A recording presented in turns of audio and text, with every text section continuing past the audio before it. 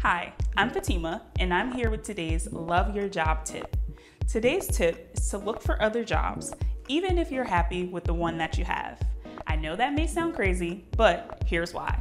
Number one, you get valuable information about what employers want and what you need to learn at your current job. Number two, you can identify what you want to be doing more of in the future. And number three, you can start a list of companies that seem like great places to work so that the next time you are looking for a job, you aren't starting from scratch.